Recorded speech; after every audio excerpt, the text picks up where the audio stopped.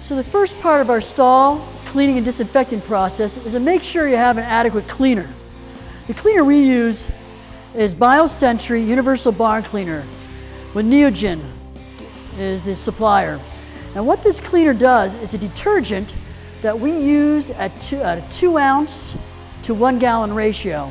And it's very important that you know the type of concentration you're using and how to properly dilute it. Again, 2 ounces to 1 gallon. When we have one of these universal foam guns that we're using here, you want to make sure you have a proper tip.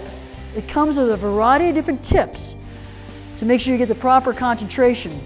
Then once you got the proper tip in there, you don't have to think about measuring it and making sure you get the proper concentration.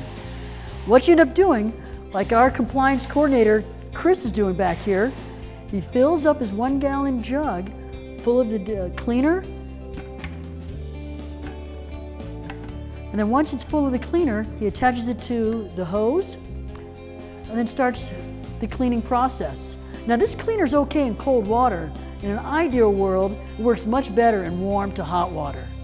Now this takes elbow grease. Once you have the cleaner in the stall, you want to give it about 10 minutes to start really working. Again, it's a surfactant, breaks down the organic debris so you can easily rinse it on off. So you see Chris back here, he's cleaning that stall with a brush. Now when you start cleaning the brush, there could be some splatter. So you can see him with his protective eye gear as well as a protective mask, just in case you inhale it or get into your mouth.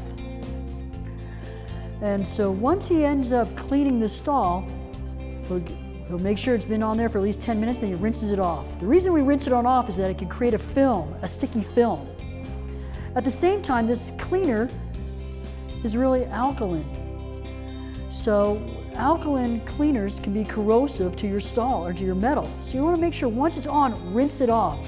And most importantly, you want to rinse it off is because sometimes your cleaner may not be compatible with your disinfectant. And whatever residual film that you have your cleaner on the wall, once you put your disinfectant on, it may react with your disinfectant, so it won't allow it to work properly. So again, elbow grease, make sure you have the concentration correctly, and rinse off. Now we've waited 10 minutes. The stall has been cleaned of all organic debris. That's feces on the side of the wall, urine that may be on the floor or on the wall, blood. It has been cleaned. Now after you waited 10 minutes, the next step is going to be disinfectant. The disinfectant we use that we obtained from Neogen is a BioSentry Biofene. It's a phenolic disinfectant that is excellent in the presence of organic matter. That is, if for some reason you were not able to clean that stall 100% with the cleaner, because you may have some caked on manure that is embedded into the wall, this may be okay for that because it can work in the presence of some organic material. So it's a phenolic disinfectant. It's excellent for salmonella, excellent for strangles, excellent for rotavirus, and that's why we like it, because you can use it in the presence of organic material. If for some reason somebody does not clean out the stall properly, it may still have some residual activity in the presence of some manure or blood. So what we do here for this disinfectant, we use it at 1/2 ounce per gallon. So the important thing is, if you have one foam gun that you use for your cleaner, don't use that same foam gun for your disinfectant. Buy a separate foam gun. Label it as disinfectant, so you don't have to play around with the nozzles. Once that pre-measured nozzle, remember we talked about the little tips, is set into that nozzle for 1/2 ounce per gallon of water, then you'll be ready to go. With this disinfectant, we do the feed buckets as well as the water buckets. Now those buckets, once it sits for 10 minutes, you do want to rinse those on out. But in regard to the stall, you don't need to rinse on out. But your water and feed troughs, do rinse it on out after 10 minutes of contact time. At least at our hospital, what we do next is environmental culture at your barn.